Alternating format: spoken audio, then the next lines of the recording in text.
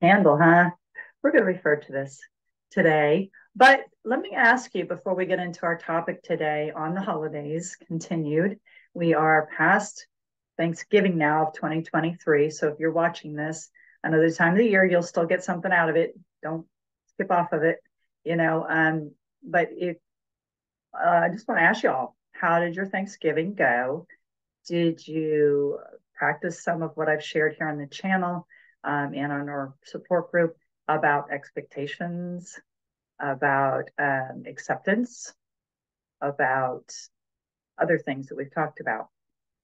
Did you make some decisions? Or did you empower yourself to make decisions and decide what you were and weren't going to do? Maybe all of it was great for you and positive and did not bring up your loss or cause you deeper distress. Then that's awesome. If you did things differently, share with me. How did your Thanksgiving go? Did you have any grief bursts? Did you did you did you reduce your expectations?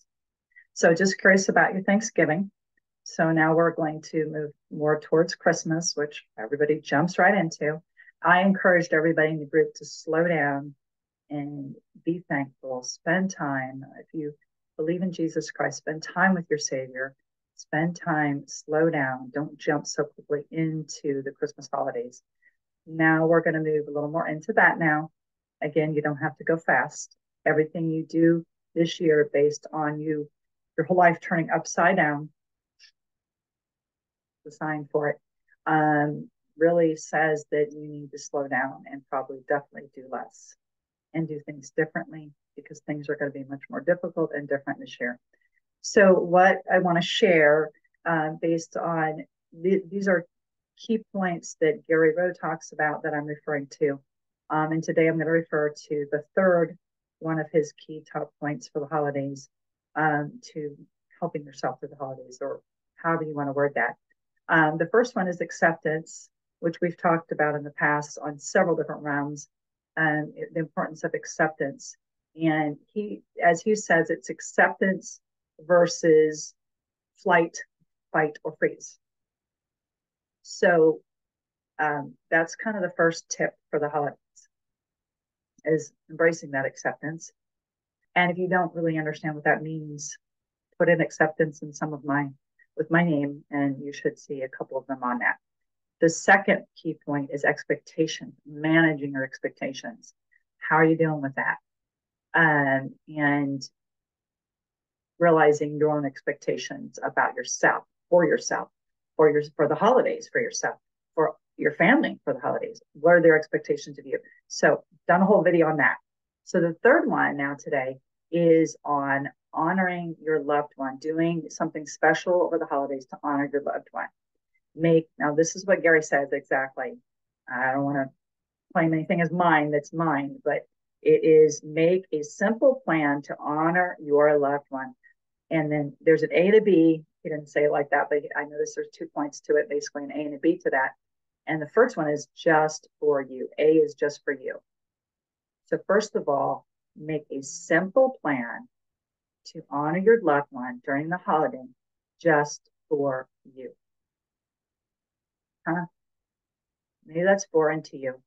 It's still foreign to me, even though I've learned self-care is important.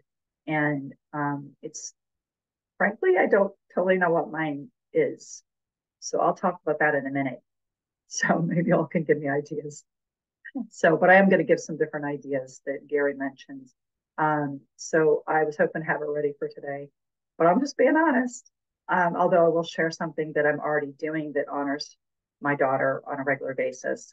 So, but it's just for you. Now I'm going to go ahead and mention B because I'll be discussing that one next week.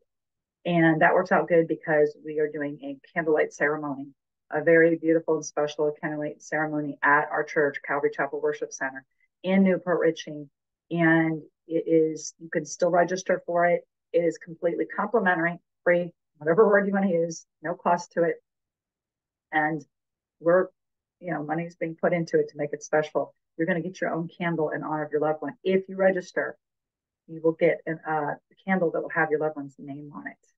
And we are having a video tribute, but the deadline's passed on that. But we are still going to have a special table for you if you register now to put your picture of your loved one on it. So, and there's another surprise, and there's going to be food. So it's going to be a very special evening, start at 7 p.m. So if you want to know more about that, PM me or send me a comment if you want to know more about that if you live in the Tampa Bay area, because if you're in the Tampa Bay area, you may want to make the drive. It's going to be very special. So that we're going to talk about doing it in as a group or, as Gary says, involving others. We're going to talk more about that next week.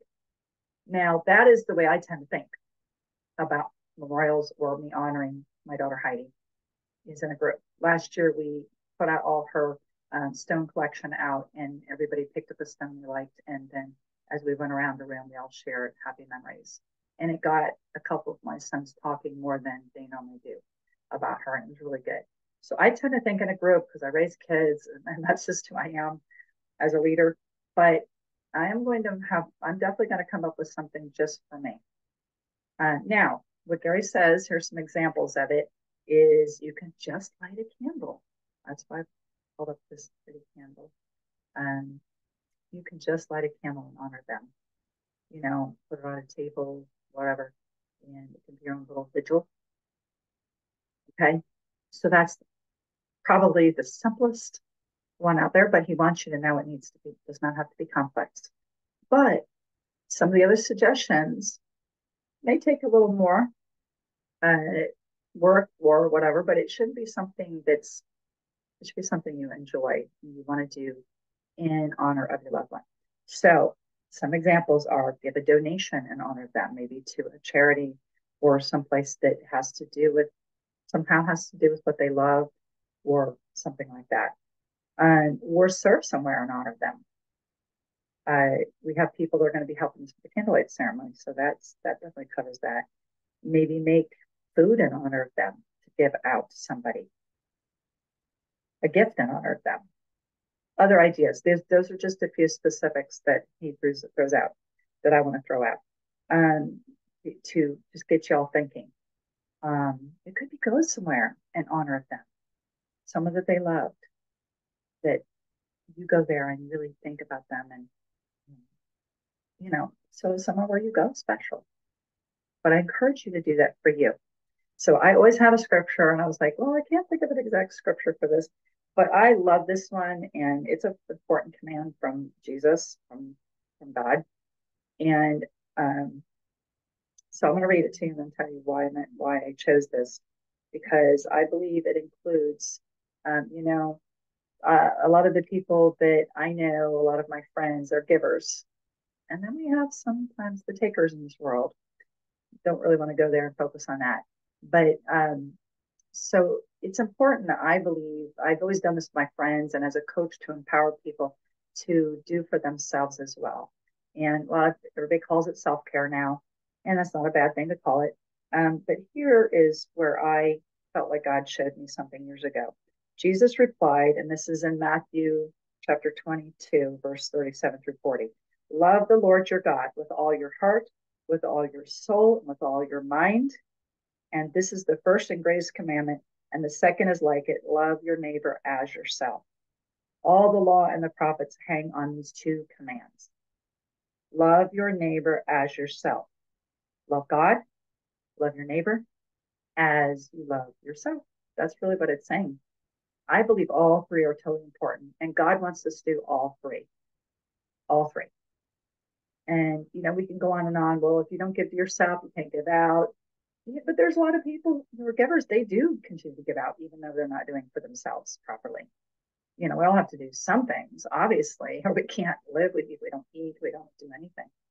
But it really is, it's important. I believe we are important. Every one of us is important. So love your neighbor as yourself. So I'm not going to do a whole sermon on that, but that's my verse I want to share.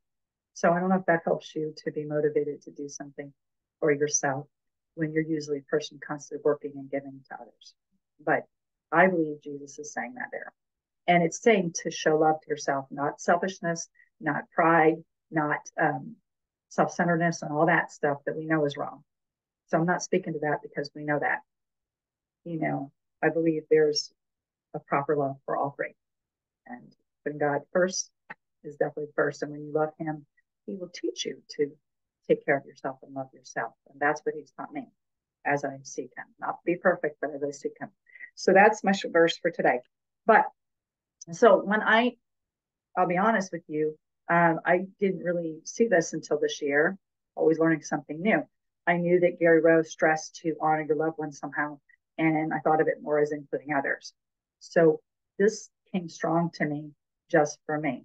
So I'm going to take that seriously. I don't want to just be a teacher. I want to be a person who practices what I preach, right? But I had to think, well, why? I mean, I believe it's a good idea. I don't doubt him, but why? So these are the four reasons that came to me pretty quickly. Acceptance, that whole thing about acceptance.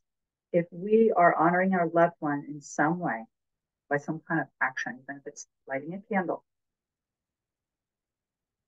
it's accepting that they're gone and it's accepting the reality, but it's still remembering them, remembering the good. So I believe that's a step of acceptance. Second of all, what I came up with is it's part of processing the loss itself. Anytime we do something outside of our body to cause us to think through the person that we love and that they're gone, and to think back and anything, that's actually what mourning, the word mourning is, mourning. Usually grief is used all the time now. You hardly ever hear the word mourning. But grief is what goes on inside of you, is all that's going on inside of you due to that loss. And anytime you express that out or do something outside of yourself, around others or not, it's mourning. So Jesus said, okay, here's a scripture. I could have thought of this one. Blessed are those who mourn, for they shall be comforted. Blessed are those who mourn, for they shall be comforted. That would have been even a better verse for today, but both. So you are processing your loss. Third, what I came up with is you're showing respect to yourself and to your loved one. You're showing respect to yourself and to your loved one. Okay? Think about it. Kind of makes sense. You're respecting your own memory of them and love for them, and you're also respecting them, even though they're not hearing you. And maybe nobody else talks about it. I hope that's not the truth. But if they don't, you can talk about it. You can remember them. And that's what matters the most. Okay. The fourth reason is I'm very much about the circle of control. And you can look online about that circle of control, circle of influence. They have diagrams all over the place online. And I very much emphasize that we need to recognize what's out of our control. And if we're trying to control that or change that, we're going to be miserable. This is, again, I got in depth on this in other videos. So look it up and you'll see what I'm talking about. But bottom line, if you had a loved one die, a sister, brother, mother, dad, friend, whoever it is, child, like I did, that died, that's out of your control. You can't bring them back. So the quicker you can accept that, the more you can move on and move through, not past, but move on and keep moving through and work through the loss. But when you take back what's in your control and you focus on what's in your control, that's what I'm doing. That's why I'm here. I'm focusing on what's in my control. Trust me, I have things I could still be totally bummed about, consumed with, and many people would be. I'm back in counseling to get some help with some of it, and God's showing me new things, and I got to work on some new things. But I'm not going to let myself be consumed with it. I want to work through it. That's what's in my control. So I believe honoring your loved one, just something by yourself for the holidays, is something in your control. Now, maybe the whole holidays feels out of your control. All it feels like you don't feel like you have any control of it. That's most likely true, or a lot of it is.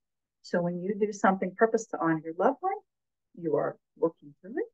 You are honoring them. You are working for acceptance and respect, and you're also focusing on something that's in your control. So I think that can really help you be grounded during the holidays. Maybe do it closer to Christmas so that you can look forward to it. Whatever works. But that's what's helping me to know that we're having this special candlelight ceremony is helping me to know that I have my Grief support group is something that is in my control that I'm working on versus everything that's out of my control. And it's what keeps me grounded, y'all.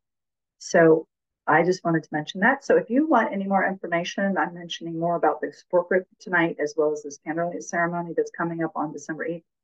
We meet every Tuesday night in Newport Richey at my church to do our support group, which men and women of all losses, not just bereavement, death, losses are welcome. We do have some people that come in for other types of losses. So you are welcome to come try out our group, try it out for a few weeks at least. We are having a Christmas party on the 19th. Great time to join during the holidays when you need that support and help if you're not getting enough. So if you want any more information about this, please, you can comment or PM me on Messenger, and I will get back to you. So please reach out. Look forward to hearing from you. Look forward to your comments about today. Did it help you at all? Maybe you already can think of what you're going to do. Tell me what you're going to do. And tell me how your Thanksgiving was. I love comments, and I always go in and respond back if you notice. So you will get a comment back from me. That makes me know that you're not just watching, but you're really getting something. Okay, and I hope you are. So God bless you. Signing off, Julie Kay, helping you find your way through grief and loss and the holidays. Bye-bye.